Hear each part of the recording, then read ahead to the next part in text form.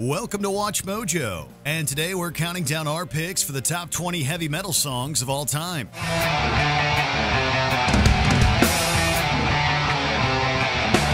For this list, we'll be ranking the most powerful, enduring, and definitive jams of the heavy metal world. We realize there is a myriad of genres and subgenres of heavy metal, and our list will be focusing on the most traditionally known and respected classics. What's your preferred sound of heavy metal thunder? Let us know in the comments. If you like what you're hearing, be sure to check out the full song at the link below.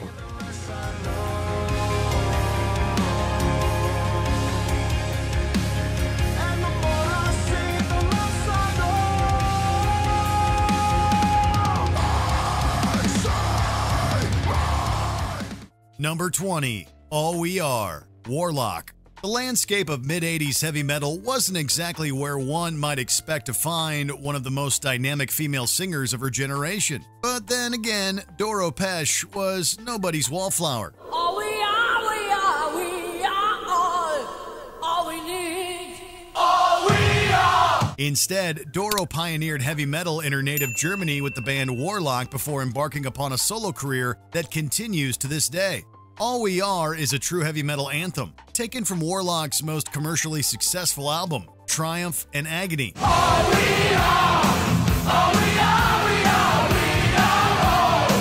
all we need. Doro's vocals are immense and charismatic, while the song's arrangement balances the catchiness of hair metal with a riff attack that's burly enough to easily stand toe-to-toe with the boys.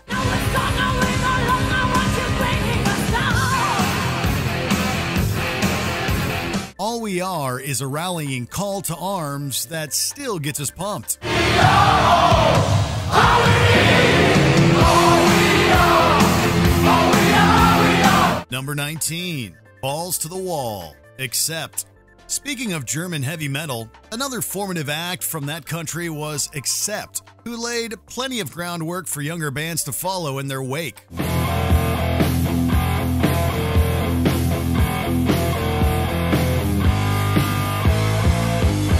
In fact, Accept's early speed and aggression heavily influenced the thrash metal scene, thanks to rippers like Fast as a Shark, Metal Hearts, and our personal pick, Balls to the Wall. You get your balls to the wall, balls to the wall. The track works in a mid-paced mold, driving home a main riff that frankly defies you to not headbang to its earworm-level catchiness. Meanwhile, the middle section features multiple breakdowns, chanting, and enough bass-led sing-alongs to satisfy any heavy metal maniac.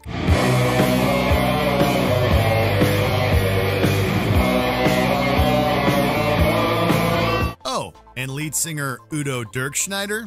He has a voice that can peel paint from the walls, which is always a plus in our book.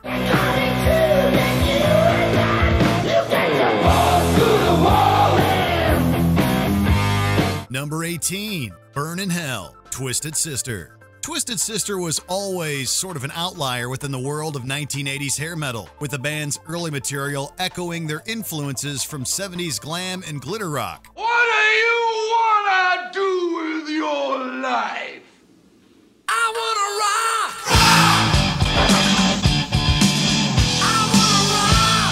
rock. Their 1984 album Stay Hungry was a breakthrough success, combining that early aggression with streamlined and economic songwriting. Don't you see no evil? Don't you lay no evil down on me? You're gonna burn in hell. Burn in Hell also hit at the perfect time, when the perceived satanic content of heavy metal was frightening parents across the United States. You're gonna burn in hell. I'll burn in hell.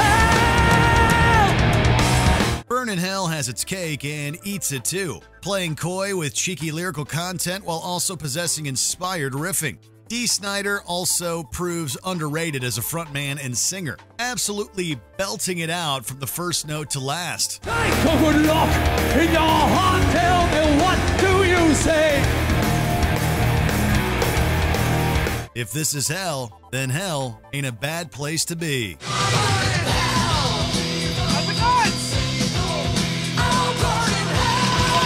Number 17, Abigail, King Diamond. The legacy of Danish singer and songwriter King Diamond was secure after the dissolution of his former band, Merciful Fate. More on them in a minute, with legions of fans flocking to the King's unique and idiosyncratic falsetto vocals.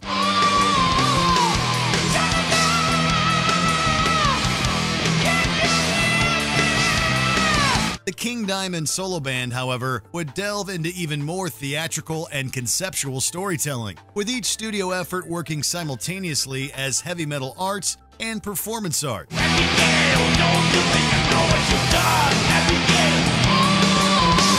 Abigail is perhaps the most actualized of these efforts, a fan favorite LP whose title track is bombastic, melodic, and even melancholic.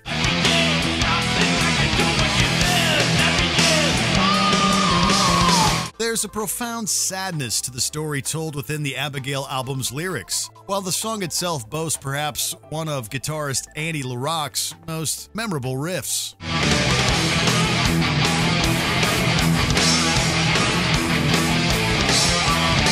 Number 16, Curse of the Pharaohs, Merciful Fate. We just mentioned King Diamond's previous band, Merciful Fate, earning some real deal fan recognition with their studio output. How real deal, you may ask? Well, how about Metallica?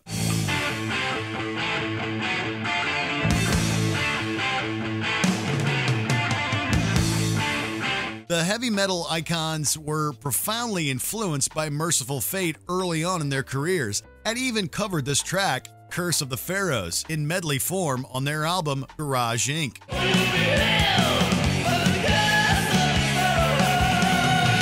It's easy to see why Metallica were so impressed too, because the guitar work from Hank Sherman and Michael Denner was truly on another level.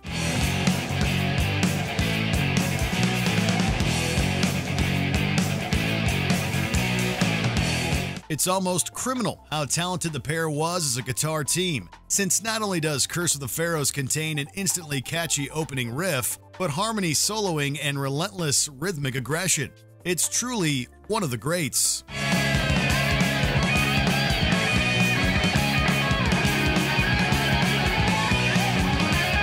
Number 15, Witching Hour, Venom. Behold and bear witness to the insidious roots of heavy metal's darkest and most mysterious subgenre, black metal.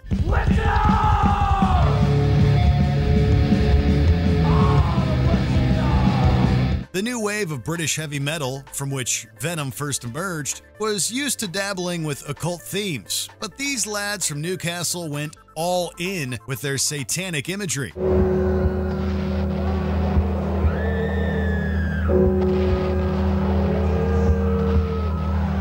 The band also shunned subtlety in their tri-pronged attack, operating in an intentionally hyperactive and crude, some might say sloppy manner, that sought to offend and excite in equal measure. Witching Hour is blazingly fast for the time and merciless in its intent to pound you over the head and absolutely kick your ass.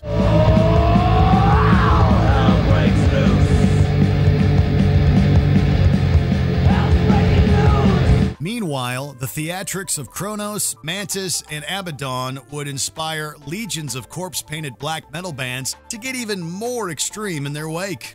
Number 14, Am I Evil? Diamond Head. We couldn't have a more drastic contrast of styles from our last pick to our next entry, Diamond Head's Am I Evil? Both songs arrived from the new wave of British heavy metal movement, yet Diamond Head's influences and execution are clearly more indebted to the majesty of classic rock like Led Zeppelin than the simplicity of Venom.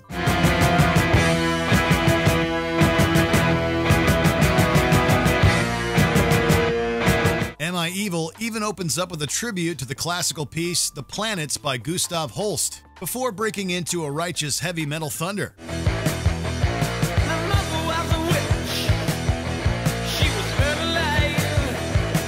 Diamond Head hang their hat on the song's epic main riff and Brian Tatler's guitar pyrotechnics, while singer Sean Harris weaves a tale of true wickedness within the lyrics.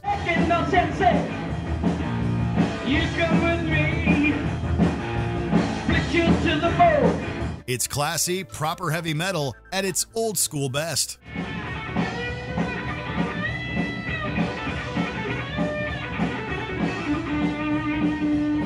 Number 13, Arise, Sepultura. At the crossroads between death metal and thrash metal, there you will find the sonic steel that is the classic Sepultura sound.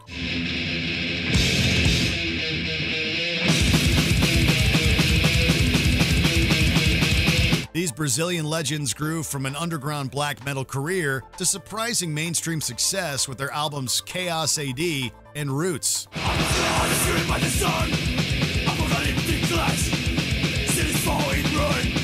Why must we die? It's the middle era that's the true sweet spot for Sepultura fans, however, with Arise serving as its creative zenith. The song is just 5 years removed from the groove metal of Roots, yet couldn't sound more different, defining death/thrash perfection in a little over 3 minutes.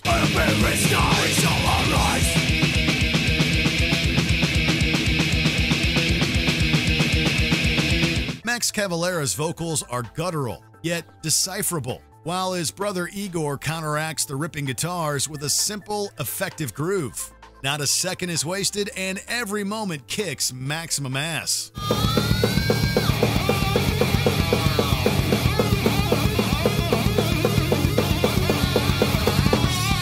Number 12, Pull Me Under, Dream Theater.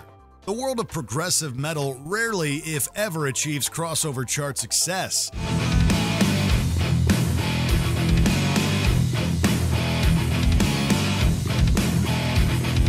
However, this is exactly what happened with Pull Me Under, a surprising hit single from Dream Theater's sophomore effort, Images and Words. The spell falling gives no meaning to it all. Not today, not yet tomorrow. The song was, in the band's own words, a fluke. Yet there's nothing surprising about the level of talent laid out on display here in Pull Me Under.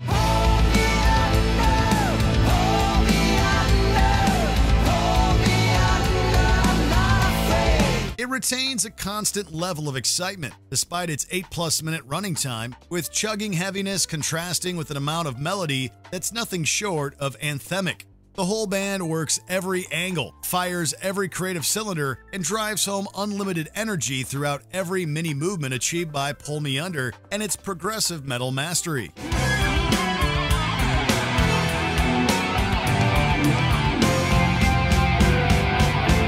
Number 11, Caught in a Mosh, Anthrax. There's traditionally a big four of the American thrash genre that come into the overarching heavy metal conversation. So much so that a series of live events celebrating those four artists were held in places like New York City and the city of Sofia in Bulgaria.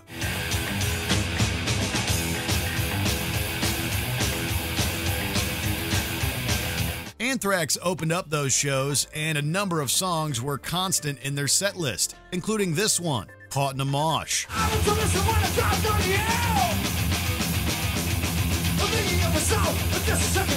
The track is taken from what's arguably the band's finest hour, 1987's Among the Living, and instantly catches listeners' attention thanks to Frank Bello's iconic opening bass line. Talking to you is like laughing with one hand. Come on, what is it? What is it? From there, it's a thrashterpiece of intense drumming, hardcore-influenced guitar riffs, and a breakdown section that gets bodies moving every single time.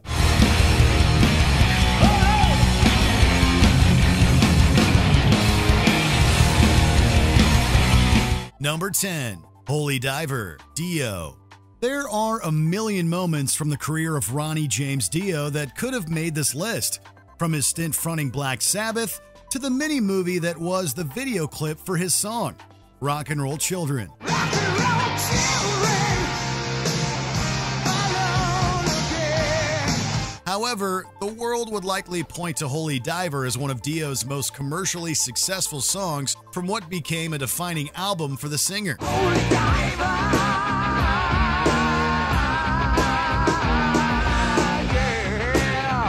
Holy Diver revels in the sort of medieval and magical atmosphere for which Dio would become known. Shiny diamonds, like the eyes of a cat in the black and blue. Something is coming for you. To the point where a dragon slaying spot was once included in the band's stage show.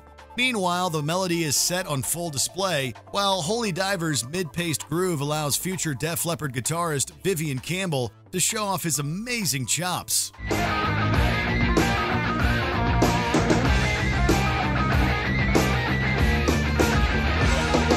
Number 9. Cemetery Gates, Pantera.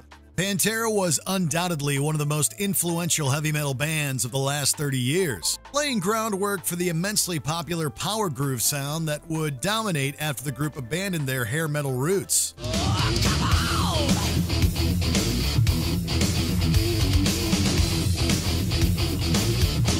Cowboys from Hell signified this sort of sonic rebirth, an amplification of their previous album Power Metal, and a true coming of age for Pantera's still new singer Philip Anselmo.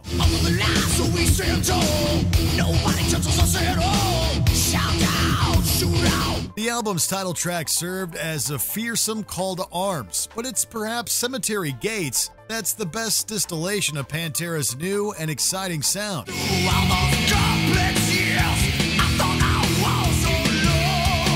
Complete with the genius guitar work of Dimebag Darrell, it's a rousing mixture of heavy metal's past and future. A power ballad that's all power, yet retaining all of the emotion required to remain a stone-cold classic.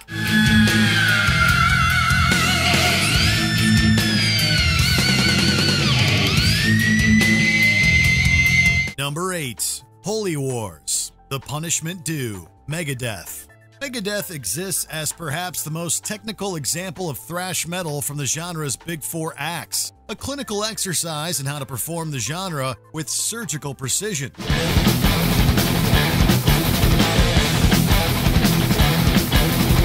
To further that end, the band's fourth album, Rust in Peace, blew minds back in 1990 with exactly how complex and thoughtful Megadeth had become as songwriters and arrangers.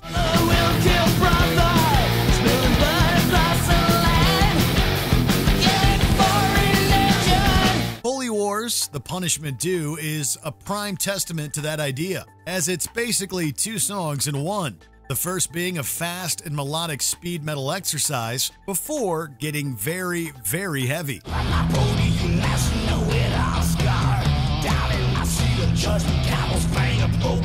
The Punishment Due section slows things down to a crushing mid-pace before picking things up with an array of mind-melding lead guitars.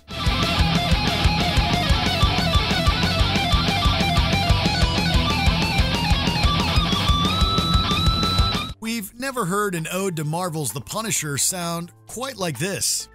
Number 7. Crazy Train, Ozzy Osbourne. Sometimes you've just got to give the people what they want.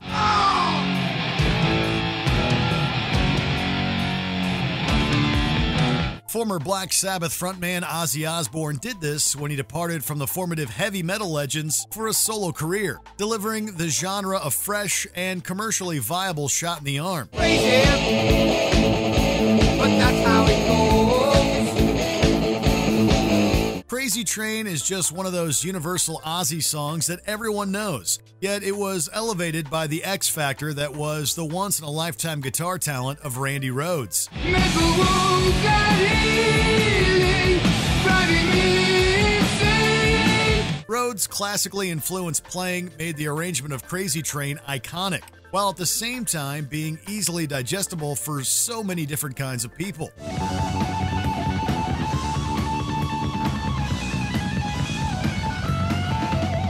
Yet the actual work on display is so dizzyingly awesome and impressive, there's no doubt that Ozzy and Randy were truly inspired when composing Crazy Train. Going up the rails like a crazy train. Number 6. Ace of Spades, Motorhead.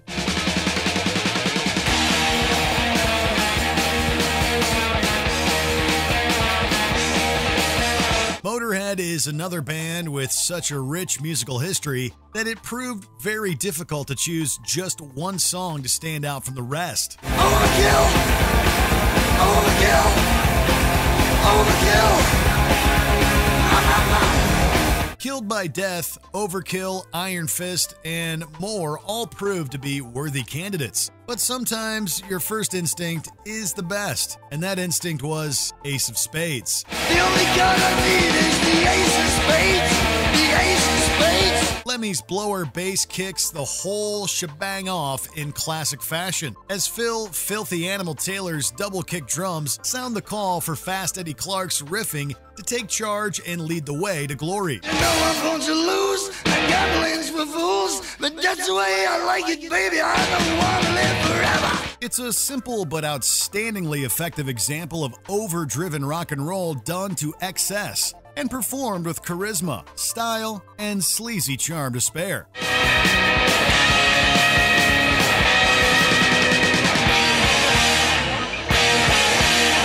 Number 5. Angel of Death, Slayer. Slayer's Rain in Blood is widely regarded as one of, if not the finest examples of thrash metal ever recorded by one of the Big Four.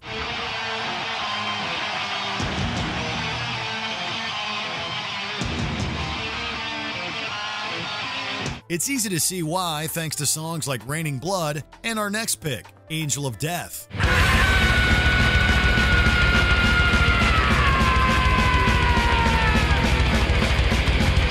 The world wasn't ready when Slayer unleashed this beast, so unstoppable was their level of aggression.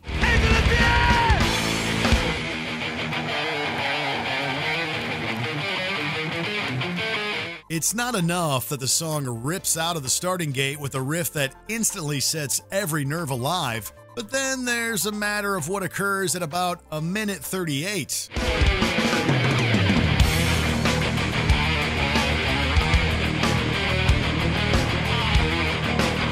The bottom drops out of our world when Angel of Death lets loose with an earth-shattering breakdown, before racing down to hell with frenzied soloing and drumming. Killer.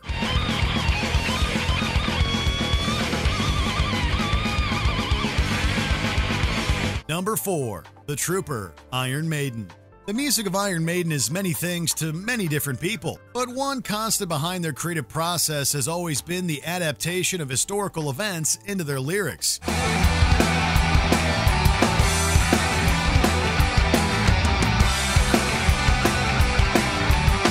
The Trooper might be the most beloved example of this. A song that combines the bombast of heavy metal with the story of Britain's infamous charge of the Light Brigade during the Crimean War. Take the light, but I'll take his tail. You members get back, run the fell. Although Run to the Hills is just as well known, White man came across the sea. He brought us pain and misery. the Trooper presents Maiden's musical attack in a near perfect way.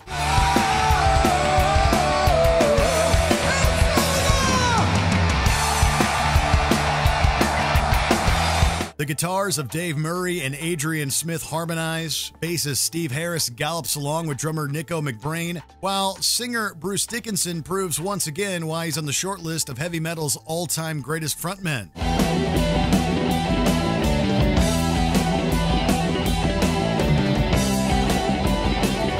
Number 3, Painkiller, Judas Priest. Speaking of that short list, is there any heavy metal singer who quite exemplifies all of the trappings of the genre more than Rob Halford? For many fans, he's unequivocally the voice of metal, with his band Judas Priest also serving as judge, jury, and executioner against any pretenders to the throne.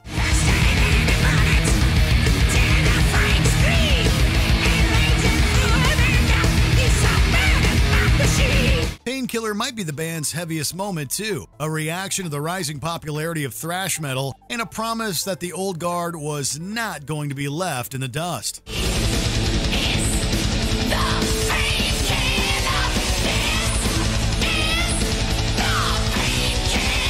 Painkiller is overdriven and excessive, with steel polish to a razor-sharp edge that cuts with killing riffs and a relentless rhythm.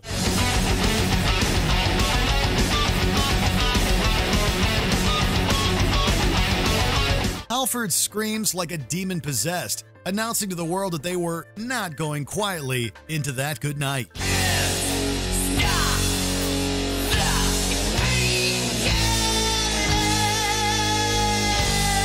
Number 2, Master of Puppets, Metallica. Knock knock, say who's there. Surprise! It's Metallica with the greatest thrash metal song ever.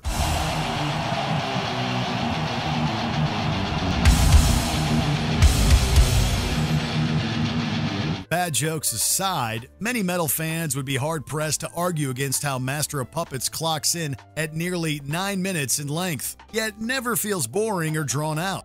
Instead, every riff has its place, and every place its riff, as Metallica elevates thrash into a true work of art.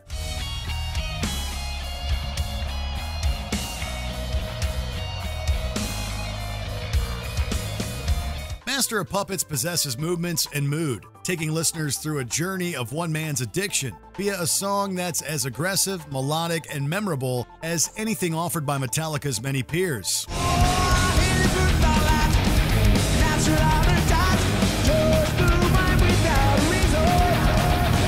Enter Sandman may be the band's biggest single, but Master of Puppets laid down greatness back in '86 as a true thrash metal masterpiece.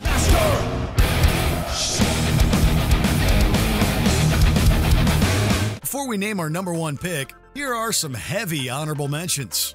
Stargazer, Rainbow, proto-heavy metal at its finest.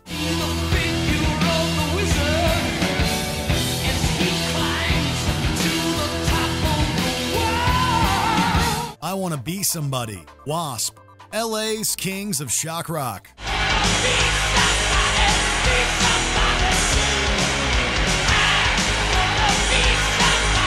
The Toxic Waltz, Exodus, a thrashing mosh pit anthem.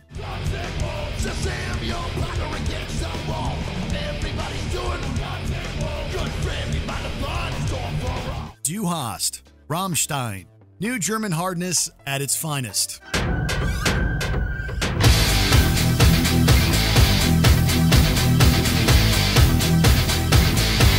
See You in Hell, Grim Reaper, a crossover hit from the new wave of British heavy metal.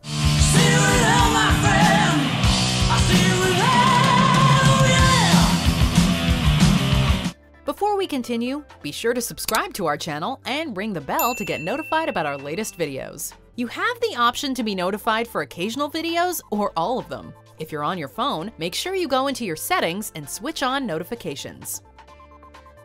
Number 1, Black Sabbath, Black Sabbath. We can't imagine what it must have felt like to have dropped the needle on Black Sabbath's self-titled debut from 1970 and actually hear the birth of heavy metal right in front of our eyes and ears.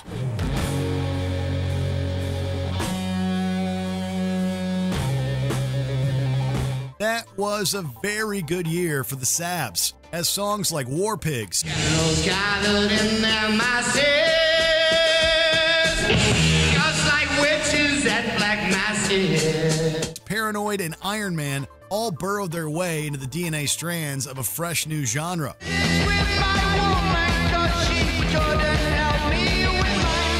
But there's just something special about this opening track that continues to send shivers up our spines so many years later.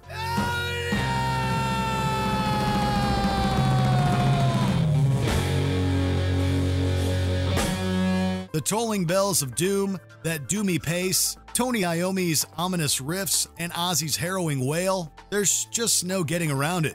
This is capital H, capital M, heavy metal. Oh Lord, yeah.